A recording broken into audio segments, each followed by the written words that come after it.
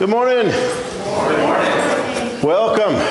Welcome. We have the word this morning that anyone in Christ, new creation has come, the old is gone, the new is here. And so even as we, in the midst of our Lent season, where we have self-reflection, we think about ways we need to remove sin from our life, we never forget where we are headed. We're headed to Easter, the resurrection, to Jesus giving us that certainty that death and shame and guilt will be left behind into the new creation. And so we rise together, sing hymns of praise and thanksgiving. Number 915.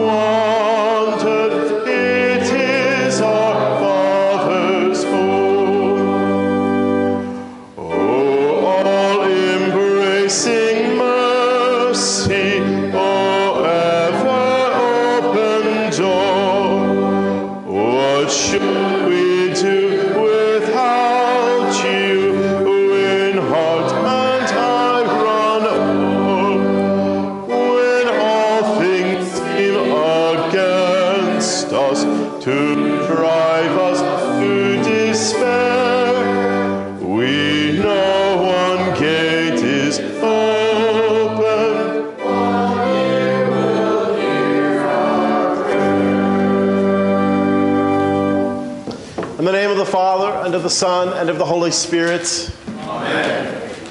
Beloved in the Lord, let us draw near with a true heart and confess our sins to God our Father, beseeching him in the name of our Lord Jesus Christ to grant us forgiveness.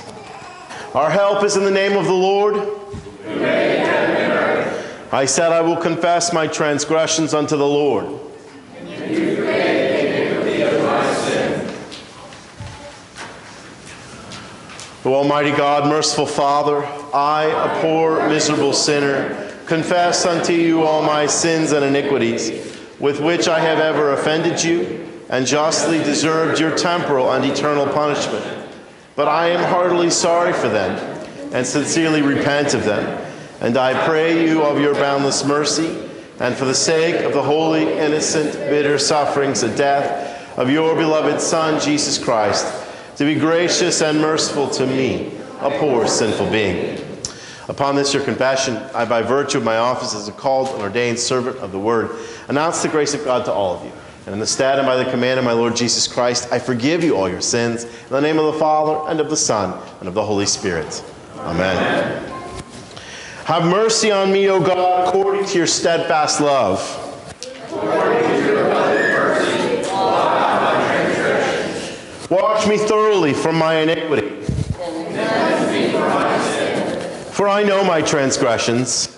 And my sins are before me. Against you, you only, have I sinned and done what is evil in your sight.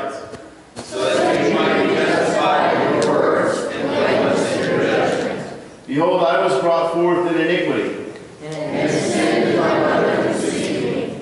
Behold, you delight in truth in the inward being. And you teach wisdom in the secret heart. Glory be to the Father, and to the Son, and to the Holy Spirit, as it was in the beginning, is now, and will be forever. Amen. Have mercy on me, O God, according to your steadfast love. According to your abundant mercy, blot out my transgressions.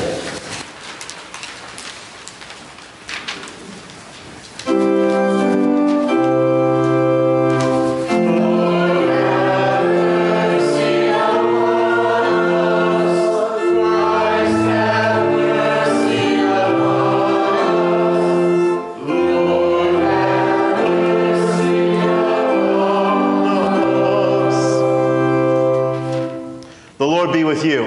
And with your spirit. Let us pray. Almighty God, our Heavenly Father, your mercies are new every morning, and though we deserve only punishment, you receive us as your children and provide for all our needs of body and soul. Grant that we may heartily acknowledge your merciful goodness, give thanks for all your benefits, and serve you in willing obedience.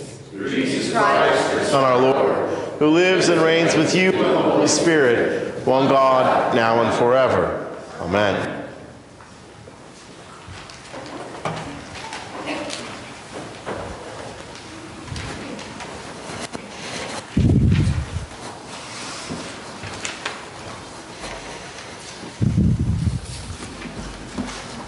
The Old Testament reading for the fourth Sunday in Lent is from Isaiah chapter 12. You will say in that day, I will give thanks to you, O Lord, for though you were angry with me, your anger turned away that you might comfort me. Behold, God is my salvation. I will trust and will not be afraid, for the Lord God is my strength and my song, and he has become my salvation. With joy you will draw water from the wells of salvation. And you will say in that day, give thanks to the Lord, call upon his name, make known his deeds among the peoples, proclaim that his name is exalted. Sing praises to the Lord, for he has done gloriously. Let this be made known in all the earth. Shout and sing for joy, O inhabitant of Zion, for great is your midst in the Holy One of Israel. This is the word of the Lord. Thanks be to God. Oh, come, let us fix our eyes on Jesus, who for the joy that was set before him endured the cross, despising the shame. The epistle is from 2 Corinthians chapter 5. From now on, therefore, we regard no one according to the flesh. Even though we once regarded Christ according to the flesh, we regard him thus no longer. Therefore, if anyone is in Christ, he is a new creation. The old has passed away, behold, the new has come. All this is from God, who through Christ reconciled us to himself and gave us the ministry of reconciliation. That is, in Christ God was reconciling the world to himself, not counting their trespasses against them, and entrusting to us the message of reconciliation. Therefore, we are ambassadors for Christ, God making his appeal through us. We implore you on behalf of Christ, be reconciled to God. For our sake he made him to be sin who knew no sin, that in him we might become the righteousness of God. This is the word of the Lord. Thanks be to God.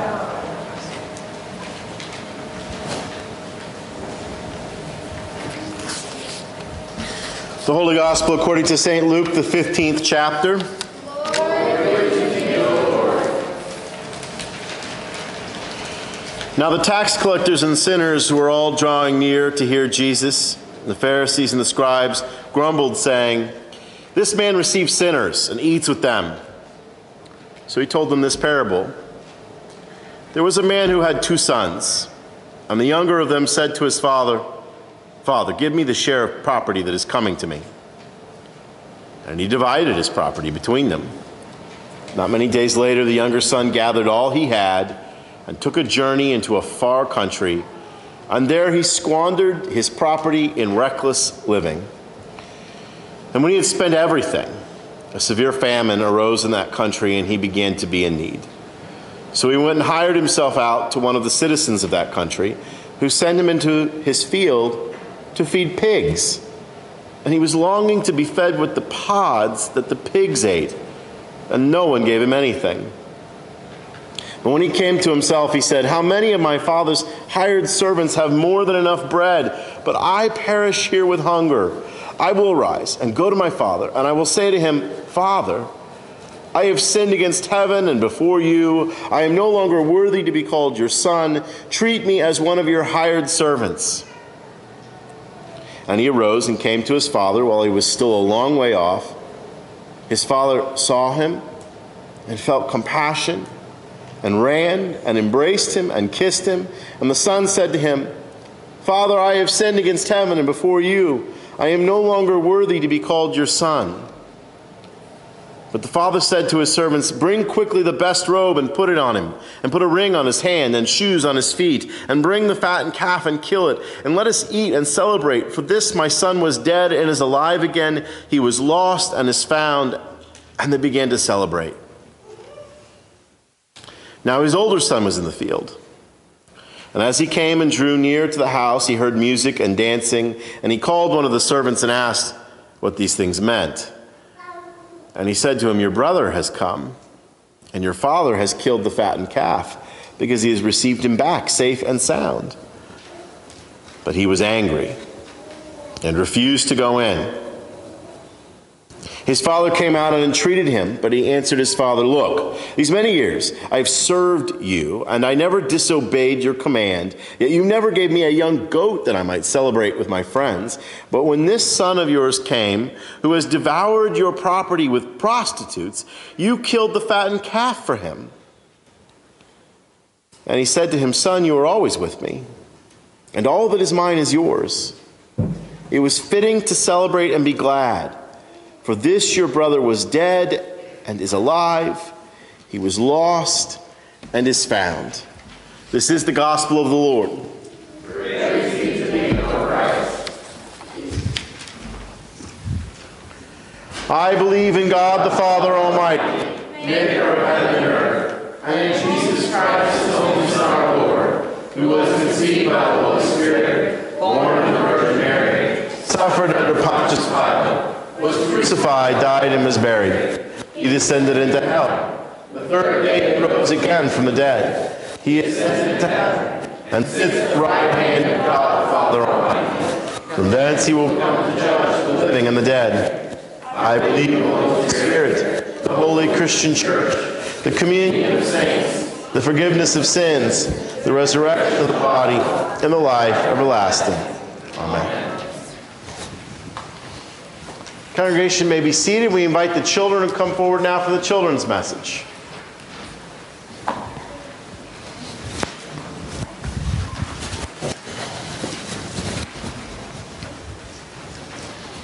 Good morning, good morning. Good morning. We've got some more on their way up. Hello, good morning. We're doing children's sermons again.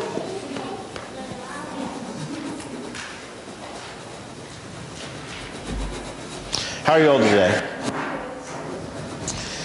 So one of the commandments that we did in our morning opening this morning was the 9th commandment. Do you remember what it is?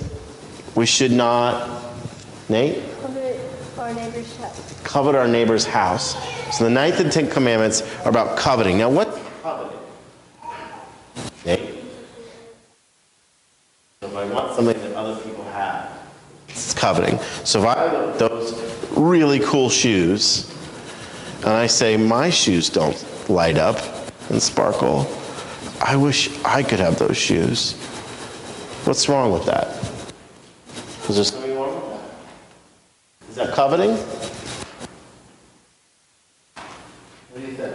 Yeah. You think it's coveting? Now, if I just say, those are my shoes, I'm glad you've got those shoes. Is that coveting? Yeah. So what's the difference? What's the difference? You want them.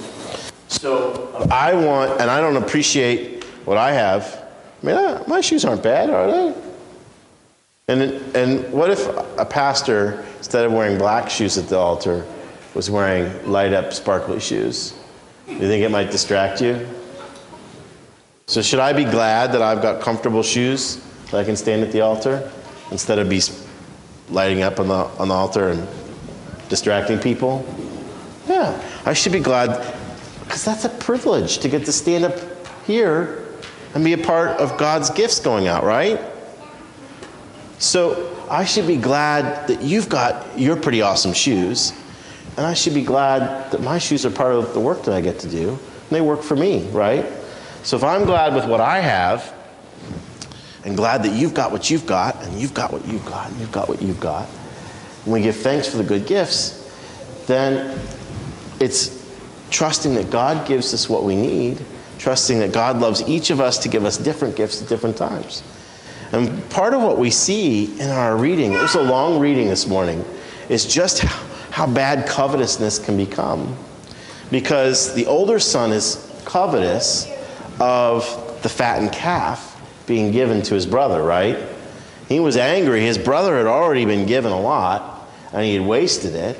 And now when he comes home, he gets the fattened calf, and he says, "You've never given me a young goat to celebrate with my friends." Right? So that's being coveting, right? What does the father say to him? He said, "You've always been with me, and all that is mine, that's yours."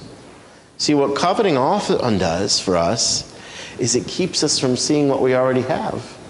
It keeps us from appreciating what God's giving to us.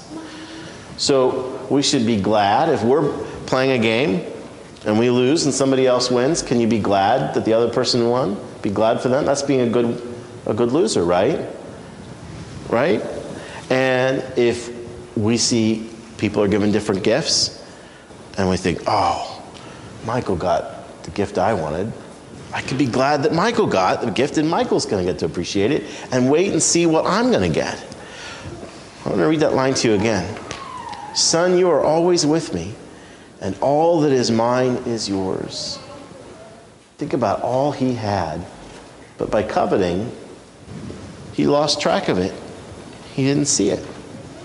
So when the Bible tells us not to covet,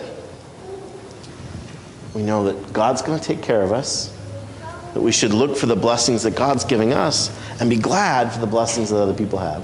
Make sense? All right, shall we pray? Heavenly Father, we give thanks. We get to pray and call you Father, that you've revealed to us your love. And we know that you give good things to other people, but you give us good things too. We pray that when you give good things to others, we'll be able to celebrate with them, and that we'll always be watching to see what good things you're giving to us, even if they're things we're not expecting, or even things that we didn't even want in the first place. We trust that you will take care of us. In Jesus' name, amen. All right, we've got children's bulletins, and we will sing our next hymn.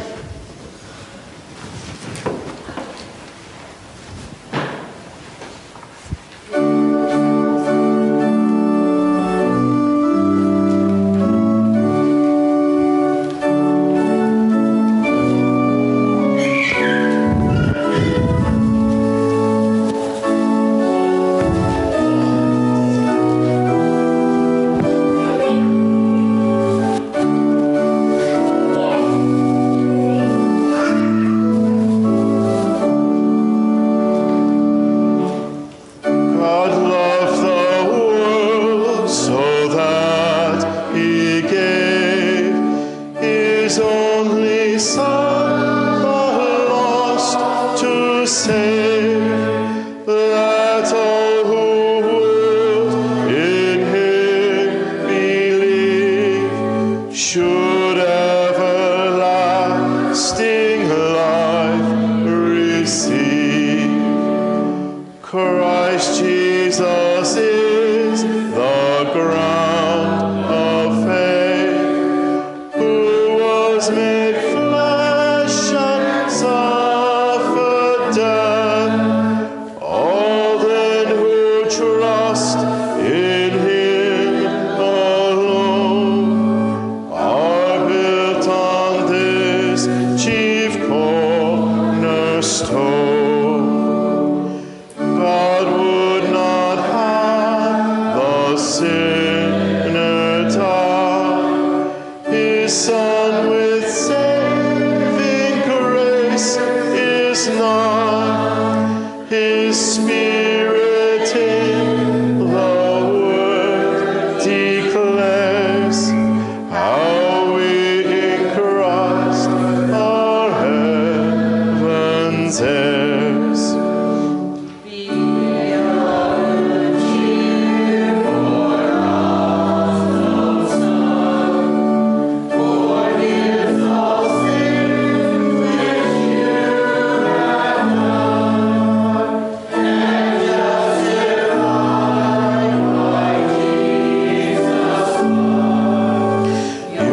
Baptism grants the highest good. If you are sick, if death is near, this truth your troubled heart can cheer. Christ Jesus saves your soul from death. That is the firmest ground of faith.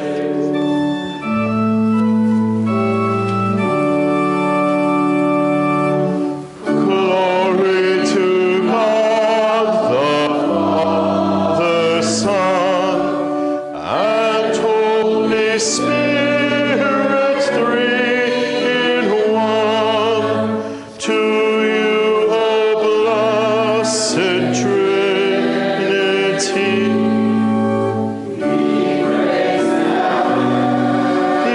eternally.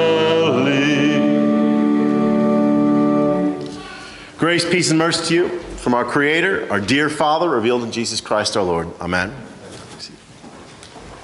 Our text is from the epistle. From now on, therefore, we regard no one according to the flesh. Therefore, if anyone is in Christ, he's a new creation. The old has passed away. Behold, the new has come. Now, Jesus' parable of the two lost sons is a perfect picture of everything that we read in the epistle. It's a picture of seeing the new creation by faith. When the younger son arrives home, the father could have seen things differently. He could have seen the filth covering a son who had gone into such a dark place. He could have felt the rejection that the son's earlier departure meant. He could have recognized the desperation of a man who had nowhere else to go. Instead, the father had compassion. He did not regard his lost son according to the flesh. In fact, he directly says, his son is a new creation. My son was dead, and he is now alive. So what does it look like to regard somebody not according to the flesh, but as a new creation? It looks like Luke 15. It looks like the father in this parable. And not just the father with his younger son. When the party begins and the older son refuses to come in, refuses to celebrate, again, the father offers grace. He goes outside to plead with his older son, his second lost son. Now, Jesus doesn't tell us at the end of the parable how the second son reacts. We don't know if he comes in, if he runs away, if he becomes a full-on prodigal himself. It's all left open because how we respond to grace is open. Each day we make a decision about how we respond to grace. Jesus was giving grace to the tax collectors and the sinners, and the scribes and the Pharisees thought, oh, this is unfair that he spends so much time with them when they have made a wreck of their lives. Look what we've made of our lives. See, they were looking at things according to the flesh. They were looking at their works, and they thought all they had done had earned them a higher spot at God's table. This is viewing people according to the flesh. What you've done, they say, that defines you. Well, Jesus insists that the Creator defined you in the first place, and he has the last word as well. That's the message of the gospel. The Creator has become one of us to redeem us and redefine us in grace. So the Father in Jesus' parable has grace not just on the younger son whose sins are forgiven, but he has grace on the older son whose pride is being forgiven. And Paul says we regard no one according to the flesh. That's our chance to see people not according to what they've done, but according to that declaration in Christ that their sins are forgiven, that all things will be made new. It means we're called to act like that Father in Luke 15. Of course, we know that the Father is a picture of our Heavenly Father. We'll never be that gracious, but if we're his children, we're called to walk in his steps. Now, that Father didn't have an easy time of it. Remember how much in that world and in that age, honor and shame really defined who you were, really set your place in the world. And so what had happened to the father was shameful. The prodigal son doesn't just leave and nobody talks about it. The prodigal son leaves in such a public way that people talk a lot about it. What happened? That this man had his son, wish that he was dead, take his inheritance. Remember, they don't have bank accounts either. This is not just a matter of going to the bank and saying, I'll take half. This is the younger son selling all of that property in order to leave and be mobile and go away. Now, the older son could have stepped in and stopped this. So this is not how we're going to treat our father. But instead, if you follow the details of the parable, the older son knows more, or at least thinks he knows more about what the younger son has been doing than Jesus ever said the younger son was doing. It just says he wasted his property. But the older son later steps in with the details of what he spent it on. Here's the itemized list that we've been gossiping about. So this shame is ongoing for the father. The fact that he is willing to treat his sons with grace costs something. So the father could have said no when his younger son asked for inheritance. He would say, I'd like for you to be dead. Give me my inheritance now. The first response is, no, that's not going to happen. Well, he could have disciplined the boy. He could have threatened, if you're going to treat me that way, you won't get any of the inheritance. I've got another son. He's pretty good. Have you not noticed? The shame could have been hidden. It could have been placed all on the brat. But the father, by allowing him to go that way, takes some of the shame on himself, takes the entirety of the shame on himself. See, it's important we recognize that if you're going to follow that father in walking in grace, there is a cost. When we treat people graciously, it's not free money. Let's be clear. When Paul says we regard no one according to the flesh, Paul has no illusions. He doesn't think, hey, because I believe in God, suddenly the new creation means all the people around me are no longer sinners. The same Paul wrote to the Romans, I am of the flesh, sold under sin.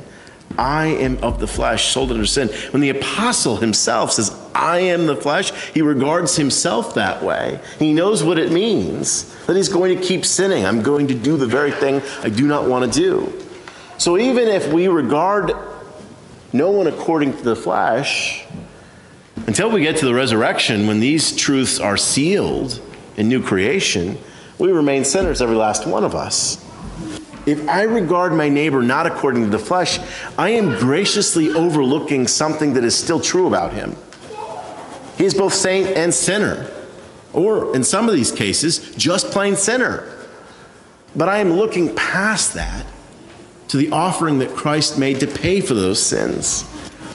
And when I don't regard someone according to the flesh, who is still, partly according to the flesh, sold under sin, the cost in that graciousness will be shame and betrayal and being hurt by people who don't treat you the same way. It happens. And let's take this to a really hard place. Many parents, they know exactly what I'm about to describe because they've had prodigal sons return home to them.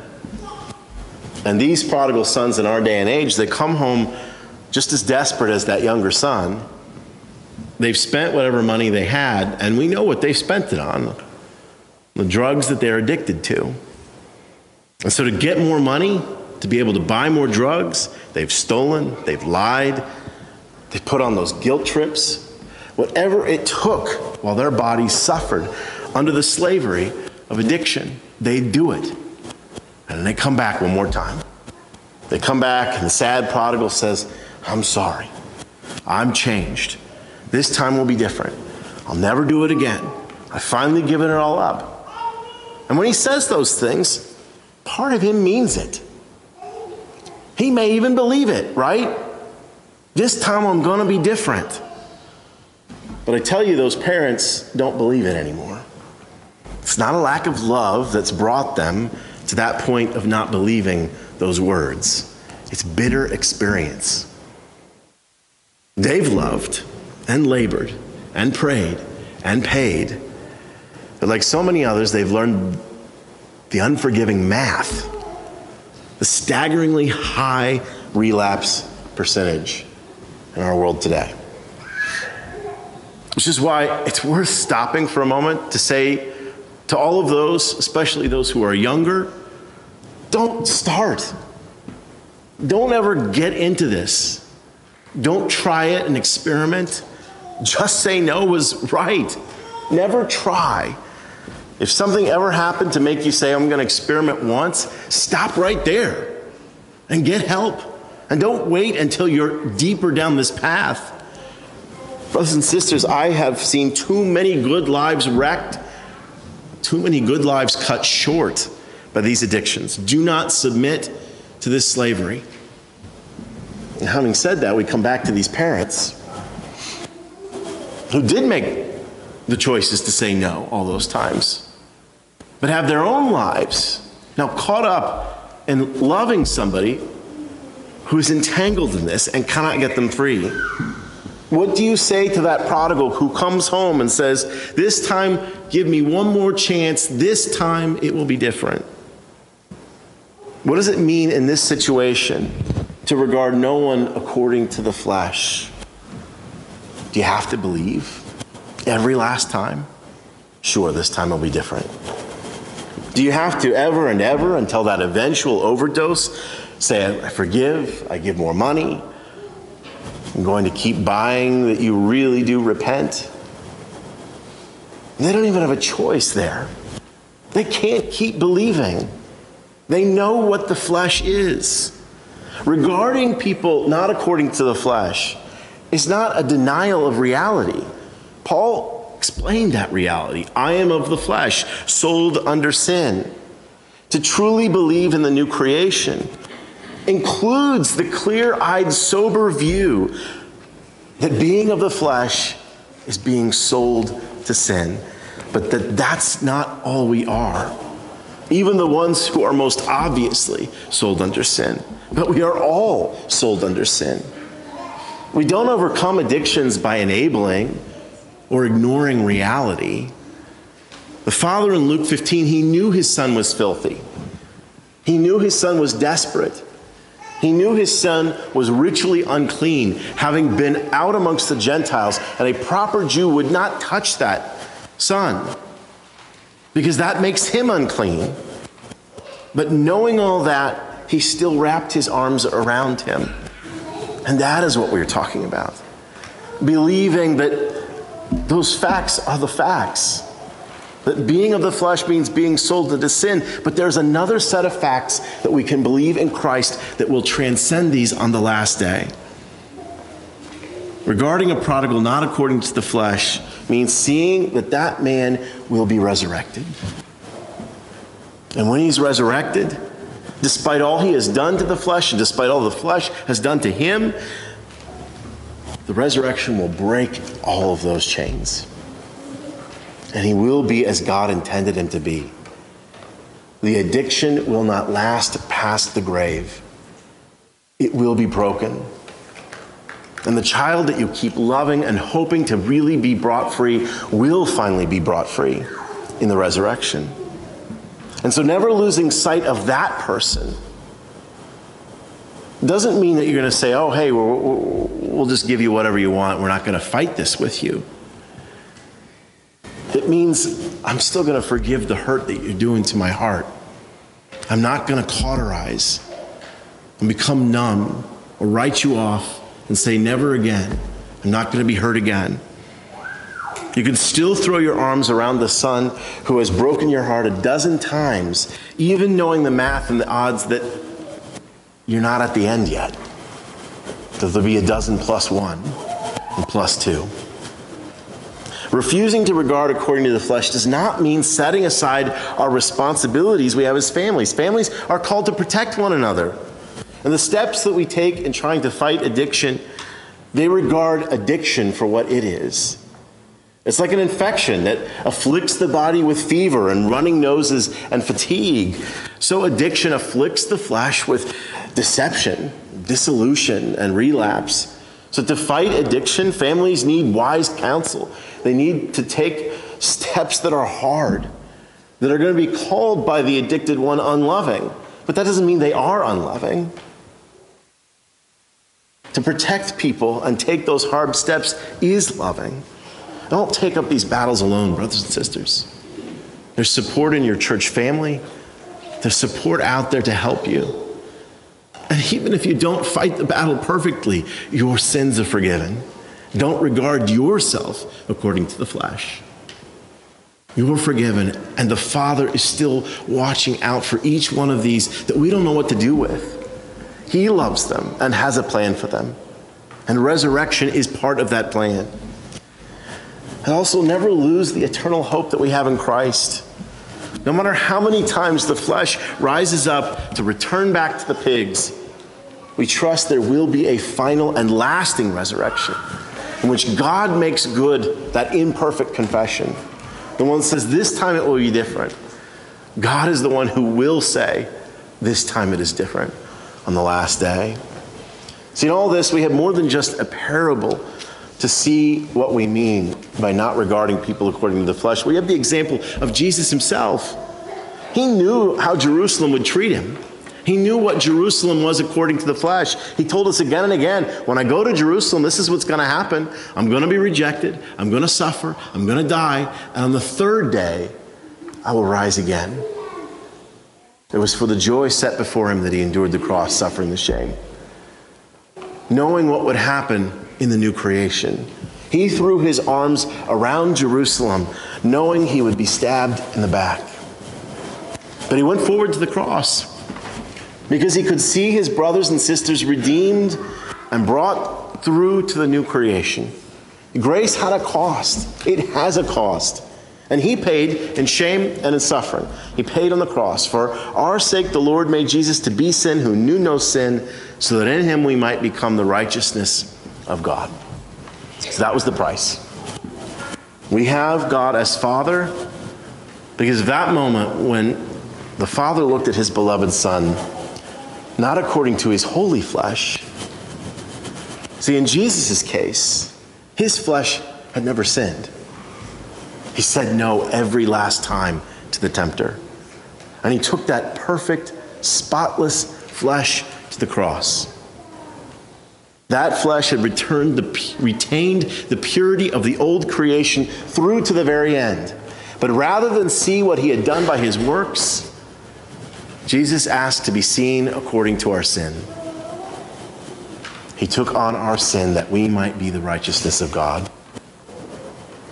That was his price. And what an exchange. What an exchange. He suffered that alienation from the Father that never ought to have been in the perfect love of the Trinity. He suffered that alienation that we might draw near to God forevermore. And that great exchange was made not just for a handful, not just for the apostles or Jesus' favorites, God so loved the world that he gave his only son. This is what we believe. That he paid for the sins of the world.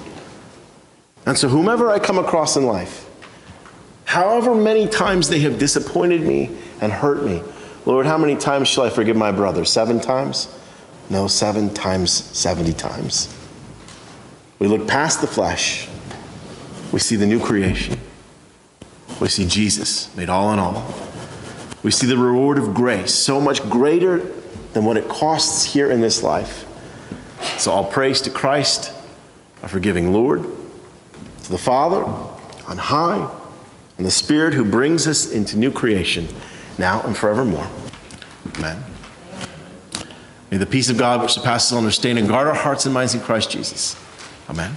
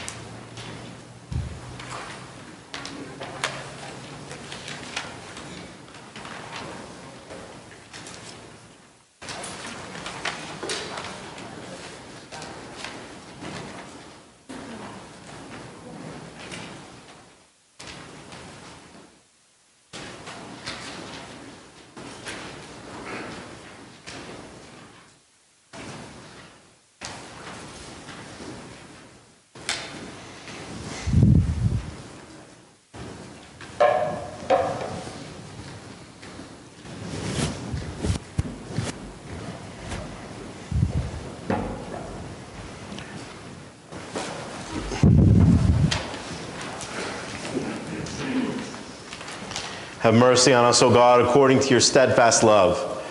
Give us a proper knowledge of the evil we have done in your sight.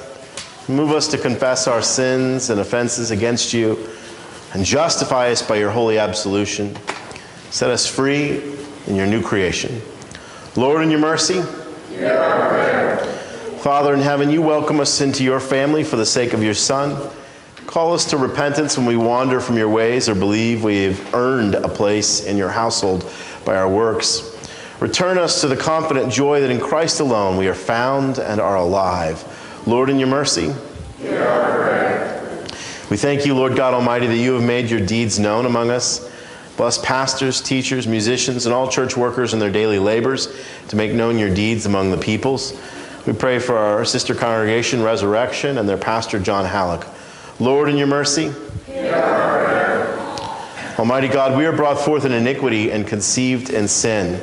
Make us ever grateful that in holy baptism you forgive and enliven even the smallest child, and that for Jesus' sake you wash us thoroughly from our iniquity and cleanse us from our sin. Lord, in your mercy. Almighty God, in Christ Jesus, you are reconciling the world to yourself. Watch over our nation and all whom you have placed in authority. Give them wisdom and prudence, that your people might live in peace and freely make known the message of reconciliation. We pray for our families, parents who struggle to seek that wisdom to raise their children. We ask that you'd give them strength and endurance. Give them that wisdom indeed. Lord, in your mercy. Heavenly Father, hear our prayers for all who cry out for mercy, healing, and help. Those who have asked for prayers, Becky, Tammy, Janice, Tony, Marianne, Barb, Emily, Fred, Mark, Rick, Betty, Joni, Lisa, Kathy, Marguerite, Jim, Joyce, Betty, Laura, Debbie, Stephen, Dwayne, Doris, Rich, Eddie, Luella, Rhonda, Nikki, Wade, Kent, Dottie, Dee, Jack, Brad, Adeline, Paula, Becky, Charles, Raymond, Roger, Debbie, Sarita, Vanessa, Sean, Stephanie, Serene, Henry, Douglas, Brandon, Rita, Rodney, Betty, Kayla, Jason, Don, Vicky, Joe, Robin, Will, Sarah, Todd, Charlotte, Charlie, Christy, Deborah, Stella, Ruth, Tammy, Suzanne, Stacy, Lisa, Dave, Rowan, Kathleen, Jim, Don, Donna, Kyle, Rod, Teresa, Alicia, Betty, and David. Deliver them according to your will, and as you have made them a new creation in Christ, keep them mindful of the day when sorrow and sickness will be no more. Lord, in your mercy. Lord of glory, fill the hearts of your people in their various callings with the joy of your salvation, that they may make it known in all the earth, wherever they serve. Lord, in your mercy. Into your hands, O Lord, we commend all for whom we pray, trusting in your mercy through Jesus Christ our Lord. Amen. Our Father, who art in heaven, hallowed be thy name. Thy kingdom come, thy will be done, on earth as it is in heaven. Give us this day our daily bread, and forgive us our trespasses, as we forgive those who trespass against us. And lead us not into temptation, but deliver us from evil. For thine is the kingdom, and the power, and the glory, forever and ever. Amen. Lord Jesus Christ, giver and perfecter of our faith, we thank and praise you for continuing among us the preaching of your gospel for our instruction and edification. Send your blessing upon the word which has been spoken to us, and by your Holy Spirit increase our saving knowledge of you, that day by day we may be strengthened in the divine truth and remain steadfast in your grace. Give us strength to fight the good fight, and by faith to overcome all the temptations of Satan, the flesh, and the world, so that we may finally receive the salvation of our souls. For you live and reign with the Father and the Holy Spirit, one God, now and forever. Amen. The Lord be with you. Blessed be the Lord. Thanks be to God. The Lord bless you and keep you. The Lord make his face shine upon you and be gracious to you. The Lord lift up his countenance upon you and give you his peace. Amen.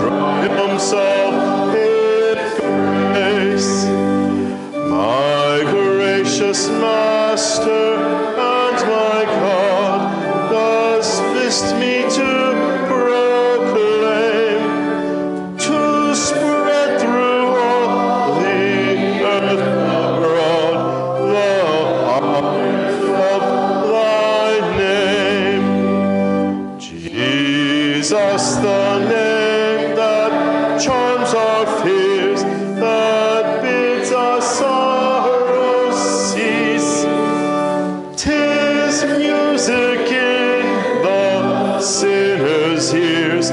'Tis life and health and peace.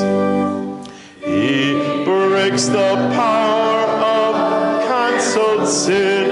He sets the prisoner free. His blood can make the villas clean. His blood avails for me. Look unto him, ye nations own, your God ye fallen race. Look and be saved through faith alone, be justified by grace. See all your sins on Jesus slain, the Lamb of God was slain. His soul was once an offering made for every soul of man. To God all glory, praise and love be now and ever given. But saints below and saints above, the church in earth and heaven.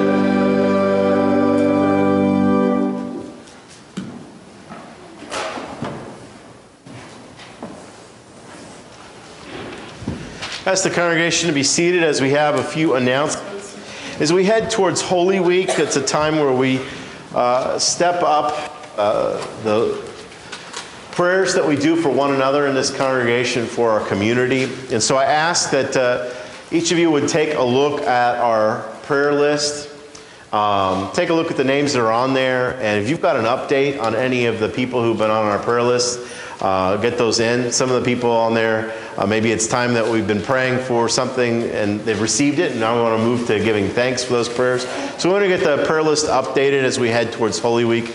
And if there's somebody new that we need to get on the prayer chain, let us know. So give some thought to updating this prayer chain before we are in Holy Week, if you can. Other announcements people want to bring to our attention? Don.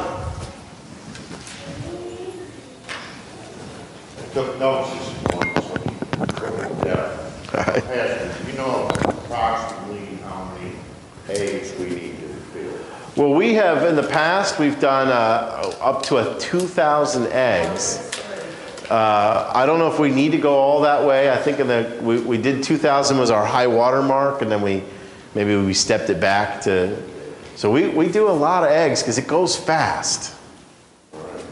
So we're going to need help getting individually wrapped cans. So not jelly beans. It has to be wrapped to be put into the Easter egg. We're having the daytimes April 6th. That's when I'm coming and doing some eggs then. And then Saturday will be April 9th. Do some then. Figure about 1 o'clock. And if we don't get it done, then people want to help and stay Sunday to 10. I know it's Palm Sunday, so we need to get that done. And I'm thinking that today's drag hunt's going to be Saturday before Easter. The time I'm thinking around 1 o'clock. Bonnie and Jenny said he would help with registration. And Bob would have tell your friends, anybody, have about 3 age groups, ages 1 to 5, or like 6 to 8, and then 9 and up. And I plan on giving prizes or whatever to each winner of the group. Probably as the golden egg, so that's golden egg. Not real gold, right?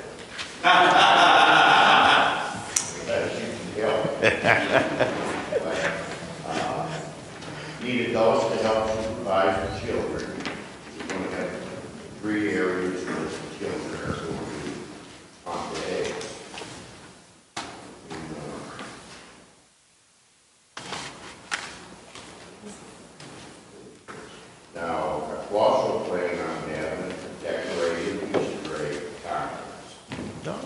that when they come that Easter Sunday, Yeah. be it by a commercial decorating kid or a magic marker or anything the children want to do with decorating day. We'll plan also to have prizes for best egg. So that's on Easter? Or at the Easter egg hunt? The Easter egg hunt. That So- way people that don't plan on coming to church on Easter can Participate in this part too. So this is new. We're going to have decorate your own Easter egg and bring it in, you get a prize. and you get a prize. We'll pick it, someone to judge it. Yeah. And then, not forget about the ladies on Easter Sunday, wear your Easter barn, make one, get one out of the closet, buy one or whatever. We'll have an Easter barn contest, Wow. and we're gonna have a prize. All right. We're gonna have a lot of prizes, Yeah. but I hope a lot of participation. Yeah. So bring back the Easter bonnets and the decorated Easter eggs. This is going to be fun. Thank you, Don. Okay, so, daytime will start April 6th, and then if we have to decorate day, the 9th, then we'll have to Okay. buy them.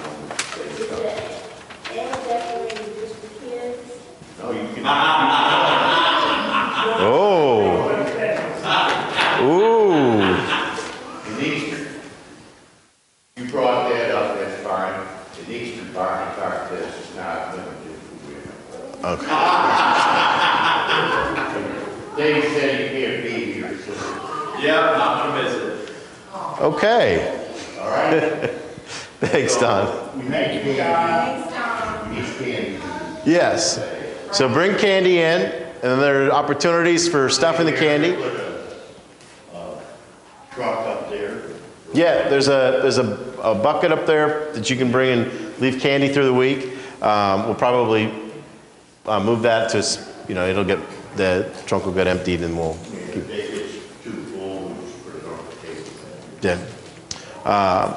All right, any other announcements people want to bring to our attention? So we have book club today after church, and everybody's welcome to stay. We're going to be reading about the faithful spy. Dietrich Bonhoeffer, during the World War II, was a Lutheran pastor who decided he needed to work as a spy to try and bring down Nazis. And he ended up dying in a concentration camp after he'd been discovered and arrested and put in a concentration camp. So this tells his story, how he made the decisions he did and what actions he took. It's a fascinating book, and we'll have a chance to talk about it. Even if you didn't get a chance to read the book, come and join us. We've got lunch, and happy to have fellowship over the meal discussing the book. Other announcements people want to bring to our attention? We continue our Wednesday night services this Wednesday, both 5 and 7, with a meal in between. We have our daily devotions on the website and on the credenza back there. God's blessings on your week.